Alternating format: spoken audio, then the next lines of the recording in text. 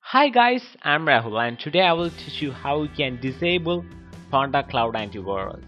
It's pretty simple. First open Panda Cloud Antivirus software from your try icon or from your desktop.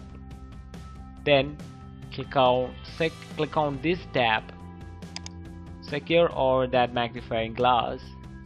Then you can see disable button, click on that and you can see antivirus stopped message. And that's all guys. This is pretty simple. I will explain a guide. First open the Panda Cloud Antivirus, then click on secure or magnifying glass. Then you can see disable button, click on that and it will disable Panda Cloud Antivirus.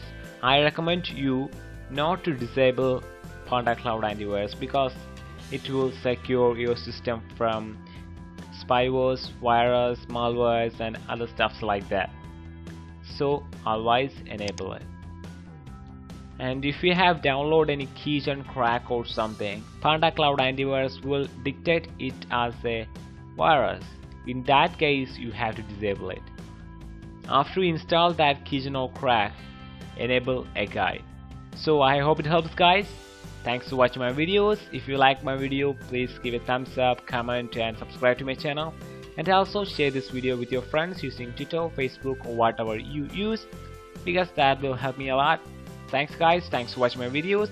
Always take care of that, so please subscribe to my channel. Thank you, bye.